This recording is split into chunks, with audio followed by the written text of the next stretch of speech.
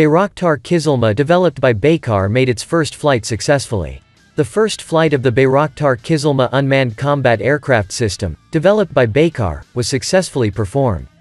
Announcing the developments on his official Twitter account, Baykar technology leader Selcuk Bayraktar said, "We can't keep him on the ground anymore.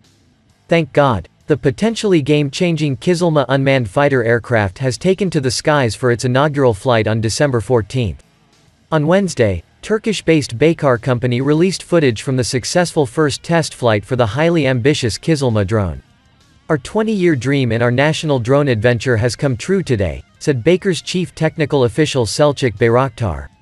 Powered by a single Ukrainian-designed Ivchenko-Progress turbofan engine, the KIZILELMA is planned to have a 1,500 kg payload capacity. It will be capable of conducting air-to-ground and air-to-air missions.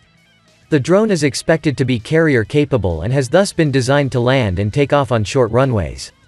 It should eventually operate from the TCG Anadolu amphibious assault ship, which is currently conducting cruise tests.